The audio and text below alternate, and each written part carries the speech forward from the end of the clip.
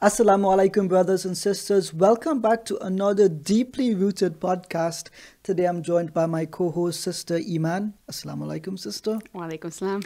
We've got a hot topic today that we're going to debate or discuss. It's going to be about the hijab ban as it stands in India. Out of all places where women wear scarves all the time, it turns out the Indian government does not like hijabs. What are your thoughts on this, Sister Iman? And what do you know about the situation? Honestly, I'm smiling not because I'm happy, but because I don't know where to start. And I'm just like, it's a tough situation. All in all, this is not new. Hijab has been used as a pawn in politics for centuries. It's not new. We've been dealing with it, and people have constantly attacked Islam through women and by extension, hijab. One of the disturbing things I've come to realize from all of this, because I have been, reading a lot of literature from the Indian newspapers about this, and it seems to be the case that a particular school prevented 6 Muslim sisters from entering the premises, particularly the classroom, because of their hijab. And the reason for this was because they did not consider the hijab fundamental to Islam from the school's perspective. Then the Attorney General agreed with that decision. And the question I have to ask here is, why would they make a decision about what is and isn't required in Islam? Let Muslims tell you what is and isn't required. Your feelings cannot determine, laws for the common people. This is absurd. Mm-hmm. So the sisters then, through their parents, put a court case, or 6 different court cases against the school, and the government sided with the school, as does the judiciary, which is very confusing. What they're basically saying is that this is a religious matter. We leave it in the hand of the school because we have to adhere to secular policies. But this is anti-Muslim, it's anti-woman. Rather than allowing women to educate themselves, it's preventing them from even entering the classroom, apparently for their own benefit. What does this bring to your mind, Sister Iman? Yeah, it's definitely, it's when you talk about is hijab oppressive or not oppressive, there's a difference between that statement, hijab is oppressive, versus hijab is a tool of oppression, which I guess I'll address in a minute or so. But discriminating against, this is blatant discrimination. Yes. And it's a blatant attack against Islam and Muslims. And now, to my knowledge, anyways, I don't think they've done the same thing to the Sikh community. If they have, that's still wrong. But I'm saying that you haven't told Sikh men to take their turban off, or else, don't go to school, basically. Mm-hmm. So this is a specific discrimination against Muslims. And a lot of BJP advocates will claim that they have historical reasons as to why they're doing this, and they make these very big claims that Muslims colonized India, and because of this thing that Muslims did, therefore now we have a right to take back India and take back our Hindu state. But you claim that you're a secular state. So are you secular, yes, or are you not secular? Because if you're not secular, then it doesn't justify your actions, right? Well, I'm confused here because we've seen videos of young Indian men outside of schools berating women who wear the scarf. Mm-hmm. And I'm asking myself, I'm one person, just to be clear here. I'm asking myself, what would motivate young men to target in groups single women, or like teenagers, going to school? What does that make you like? Is that bravery to scream and shout at women? I simply don't understand the attitude that they have. Yeah. And just to be clear here, Article 25, I believe, of their constitution specifies that there is freedom of religion, and there should not be discrimination based on religious preferences. So at this point, I'm really confused. Do they really think this is going to lead towards a stronger Hindu state? Would they not have to go against the very constitution they claim that they are defending? Mm-hmm. And in any case, stopping 6 Muslim sisters from going to school, well, not just 6, affects all of them. But it starts with the 6. What does this achieve for them, you think? Yeah, but I mean, there have been women, though, unfortunately, who have not been able to go to work. And who have actually taken their hijab off in the school because they're like, they don't have a choice. And they're recording it and they're like laughing at it. But it's not, their claims are not consistent. You're at one end of the spectrum, you're saying you're secular when you're trying to, when clearly you don't have that type of agenda, because you're clearly trying to make India a Hindu state when it's not, from a political perspective. Obviously most people in India are Hindu, but by religion, to be clear. By religion. But at the same time, we find so many videos that are surfacing of Hindus harassing Muslim women on the street. Well, if she is wearing her hijab on the street, why are you taking your policies in the classroom to the streets? Why are you heckling women on the street wearing their hijab?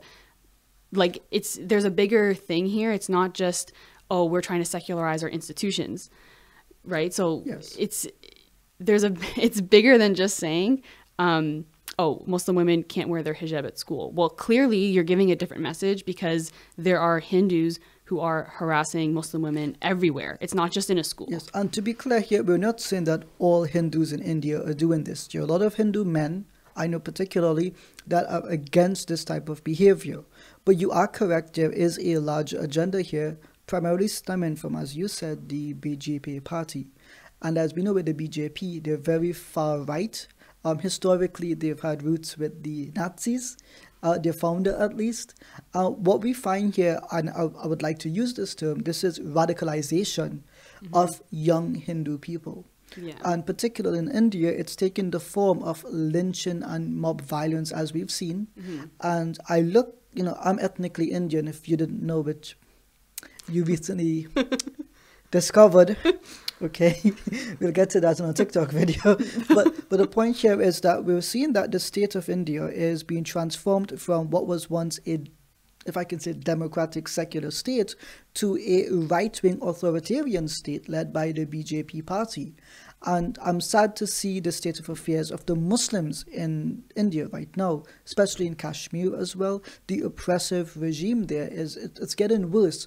And so, I'm not just looking at the hijab ban as something isolated. There is clearly a pattern of behavior here which is anti-Muslim in its stance. And let's be clear here, the same type of behavior we saw in against the Rohingya Muslims in Burma, right? The exact same type of behavior. And there was a genocide, so. And now I wonder, is this going to lead to communal violence, more communal violence on a larger scale in India? That genuinely concerns me, and I'm not seeing condemnation by other democratic states, particularly the EU and United States, Canada, etc.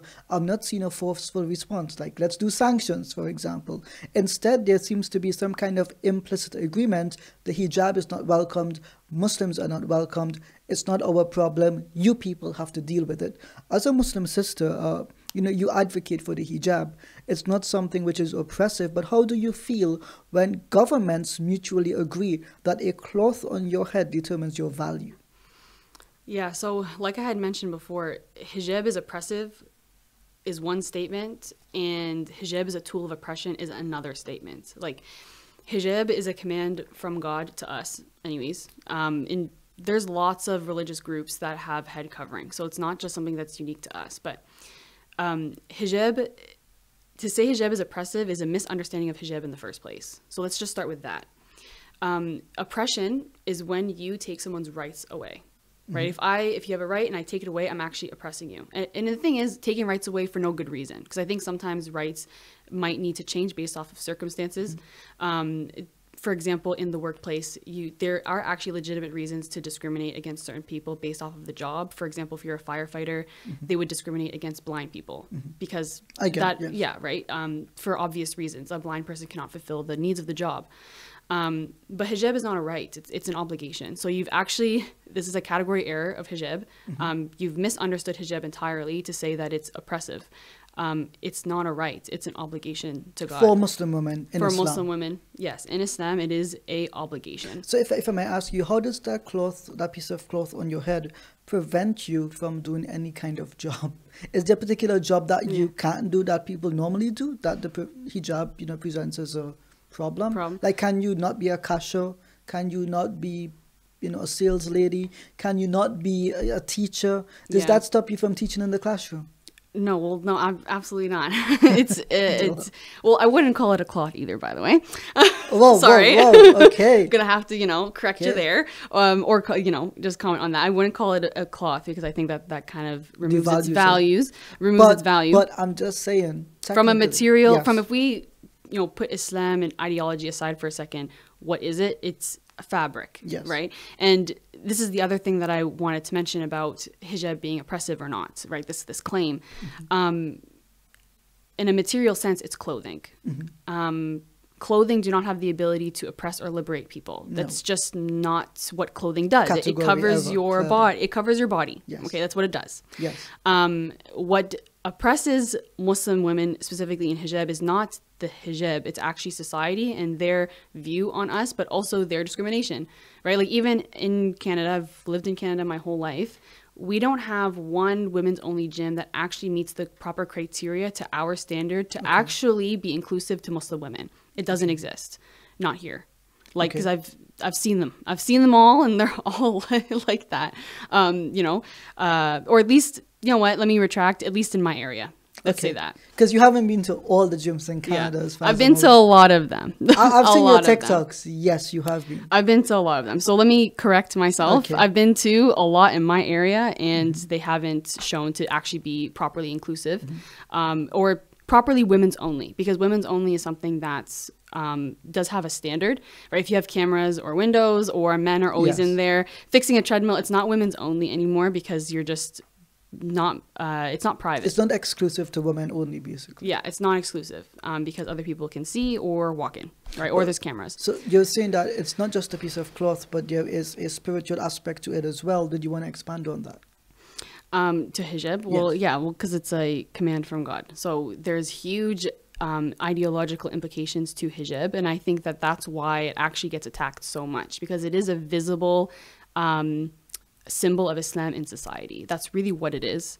From that angle, it shows that Islam ideologically exists in your society, which is why you don't like it. Not because it's clothing. Like there's lots of people who wear different clothing that you don't have issues with, but you have this specific clothing. Well, why is that? But it's ironic that by these people presupposing that, and by enacting these policies against the hijab, that they are freeing Muslim women, they end up preventing Muslim women from getting jobs, getting an education, and that becomes oppression in and of itself. And they seem to be okay with this because you, sister, you don't know what's good for you. Yeah. So that's getting into hijab as a tool of oppression, like that other statement, which that statement I can agree with, actually, to a certain extent. I think Please when expand people, on that. I will, inshallah. Hijab as a tool of oppression is not because Islam is a man-made religion and it's used to control women from that type of conspiracy. Like this is a blatant conspiracy theory about Islam. It's not true. If you make that claim, you just maybe need to learn our history, inshallah, and the compilation of the Quran and all of that. So if you're saying hijab is a tool of oppression in order to insinuate that Islam is a man-made religion and evil and it's a pro-men, like all of that, then you would be wrong. However, if you're saying hijab is a tool of oppression in terms of politicians oppressing Muslim women because of their hijab, then you could make this claim in that context, in that regard, because you are, for example, what's happening in India or in France, Switzerland, lots of European nations, is that they are discriminating actively against Muslim women and are oppressing women because of their hijab. So in that context, you could say that for this reason or this scenario, hijab is a tool of oppression from that angle, but not in general. But we can't deny, though, that some Muslim men do use the hijab as a tool of oppression. Yeah. But we're saying that that's not the norm, nor is it the standard. Nor is it allowed. It's not allowed either, to do that. Yeah. But yes, it seems to be the case that it's not Muslim men using the hijab as a tool of oppression. It's governments and states. It's people of authority. Let's put it that way. It's people of authority who have misused their authority to control people.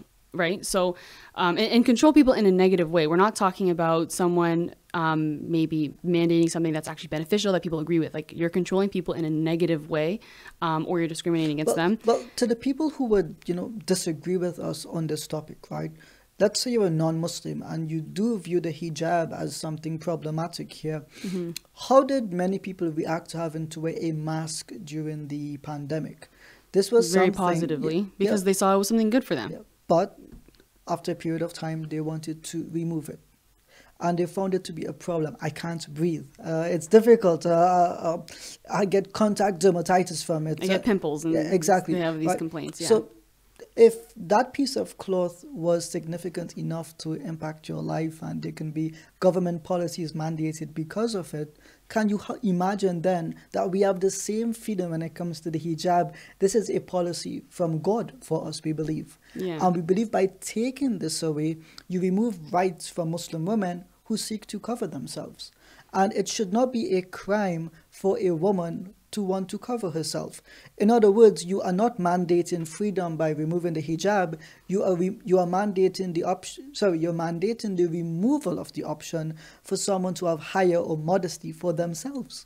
And I find that odd. How would you feel if the government said you can't wear, pants that reach your ankles? You can only wear shorts above your knees. How would you feel about that? That's such an invasion of privacy. What happened about my body, my rights? Yeah. I haven't, feminists have been very hush-hush about what's going on in India, which is not actually a surprise to me.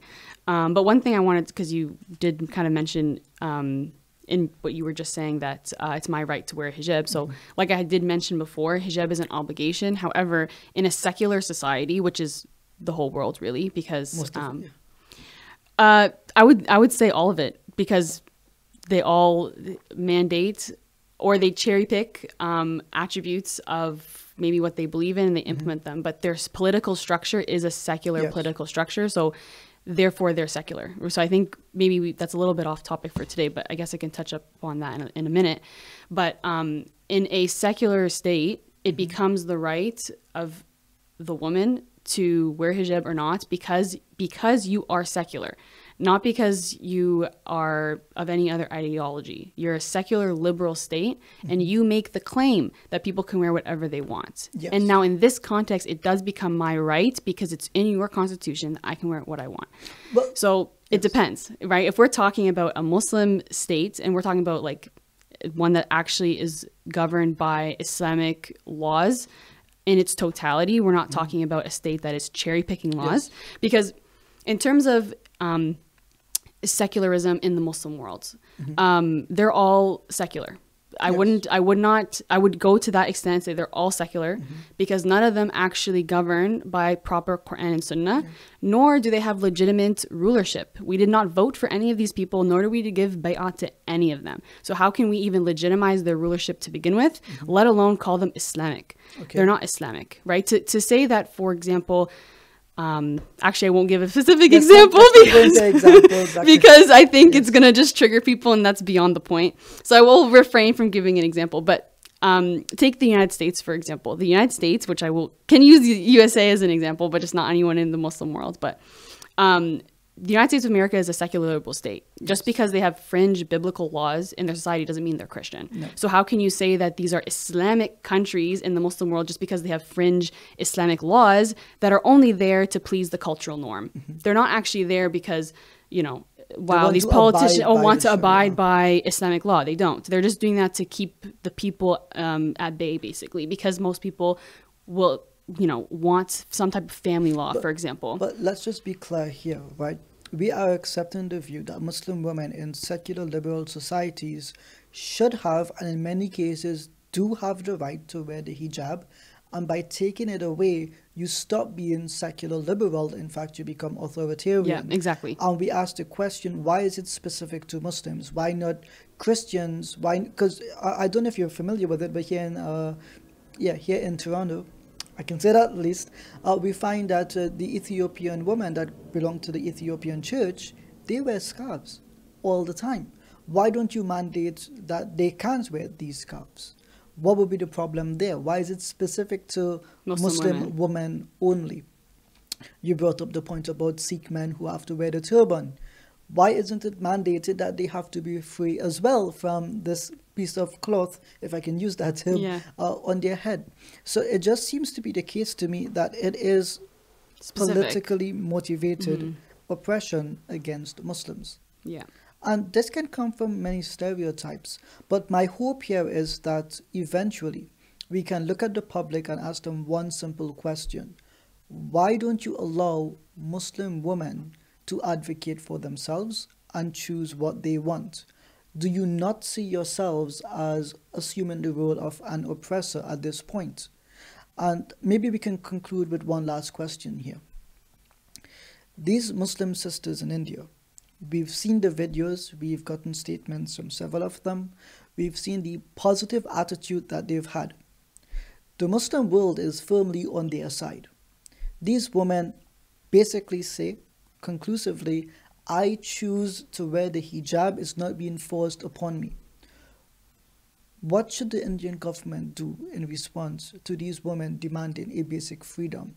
Should the Indian government, led by the BJP party, not simply grant them and allow them? Yes, Article 25 says you have freedom of religion, go right ahead. Should the Indian government not fulfill what they state they're abiding by, their own constitution? What is the next step for these Muslim sisters? What do you think they should do? I mean, that's a loaded question because I don't live in India. Yeah. I'm not on the ground to understand their situation and their circumstances. But I think if you're going to claim that you are a secular liberal state, then you should be secular liberal. But they're claiming that we don't have to be anymore. We are an Indian state, and this is a Hindu state. Muslims are just foreign invaders living here among us. Yeah, we are foreign invaders, even though Muslims in India are Indian. I just, you know, and I've even seen some BJP go to the extent of actually trying to argue that Indian Muslims are actually genetically not Indian, and like they really try to like advocate for that. I'm like, no, they're Indian. They're literally from the subcontinent. Like that's where they're from. But we're going to get a lot of people in the comments, particularly if they are Indian and they do support the BJP, saying that perhaps we don't understand Indian politics, perhaps we don't understand, you know, the evidences that they have. But as an ethnic Indian myself, if I can say that, wearing a scarf has always been part of our culture.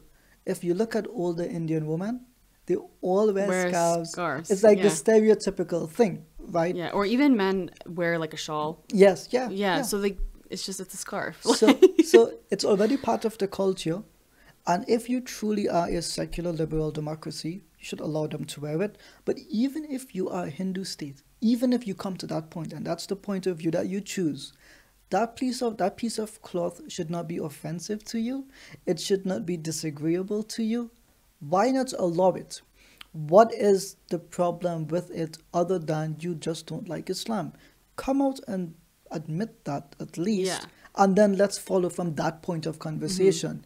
Once you listen, there's no reason to hide the main point here. You don't like Muslims, you don't like Muslim women wearing the hijab, you don't like the religion of Islam. Fine. So what? You don't have to like everything, do you?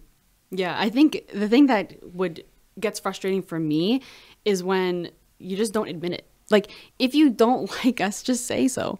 You know what I mean? Like, don't act like you're doing something noble, because you're not.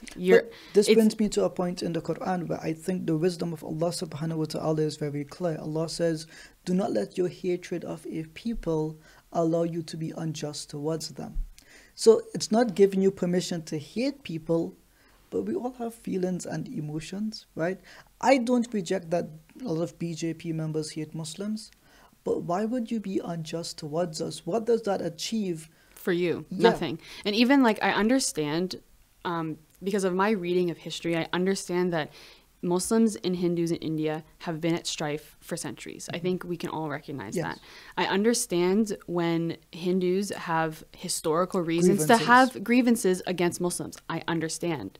But that does not give you that's not a justification to persecute people in 2022 who are literally living centuries after people. We are not responsible for what people did hundreds of years ago, or even 100 years ago. We're not responsible. I didn't commit the crime. These Muslims who are trying to go to school did not commit a crime. They're just living there. They didn't choose to be born there. Like, they're there. So it's like you're having all of this it's like this revenge. And the thing is, I think that it is heavily politically motivated by Modi. And I actually call it not names now. Well, okay. It's called duck a duck. But the thing is, like, I'm not one, like, I wouldn't generalize Hindus. I don't, like, there's so many Hindus, right? And I understand a lot of Hindus are against BJP, or the party. But the reality is that the BJP party, who is in power, unfortunately, are oppressing people. And I think that, if I could make a request to at least the Hindu population, that we need your help, actually. Like, you are the majority in India. If you really stand against these things, then it's your responsibility, because you live there, to actually stand with justice. And, Muslims recognize that we've had a rough history in India. We recognize that, and we won't deny it, because it's true. But again, that doesn't give you a right to oppress anybody today. And even, when the Prophet ﷺ conquered Mecca, he told the people that there is no blame on you today, even though they were persecuting them for like almost 2 decades. Forgiveness is, you need to forgive. You'll live a life of like hate and dissatisfaction if you don't learn to forgive people, even if they did something wrong to you. Like, even if they did, learn to forgive. And isn't that also like a value in Hinduism? It's a value in Islam, at least, and I would assume that it is a value in Hinduism and even Sikhism and Jainism and Buddhism, right? Which are, I think, the majority of Hindu philosophies.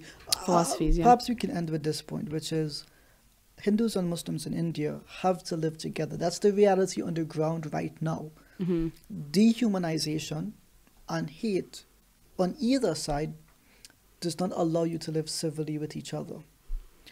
Yes, Muslims should not go out of their way to, antagonize Hindus. They are quite literally, ethnically, our brothers and sisters, regardless of religion. But in terms of politics, yes, we will have differences. And in a secular liberal democracy, you are allowed to have those differences. That's the point of secularism. You don't prefer one faith or one ideology over the other. But honestly, as an Indian, you have to ask yourself, how do I want to live?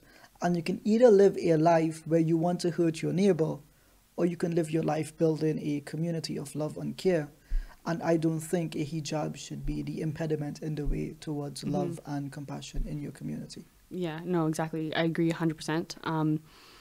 I think one thing that I will add, and maybe we can conclude on this, I guess, is that attacking a Muslim woman's hijab, whether it's in India or France or Germany, Quebec, anywhere, as Muslims, we do need to be aware that this is not some this is not an anti-women thing.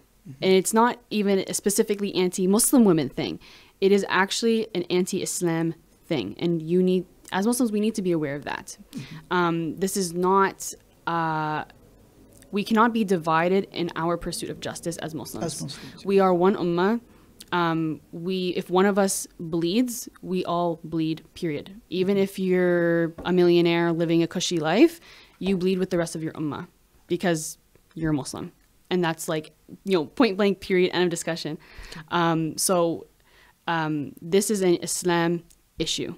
So we need to be aware of that and act accordingly, because if we don't, you're going to be advocating for the wrong solution to the wrong problem. You need to identify the problem. It is an attack on Islam.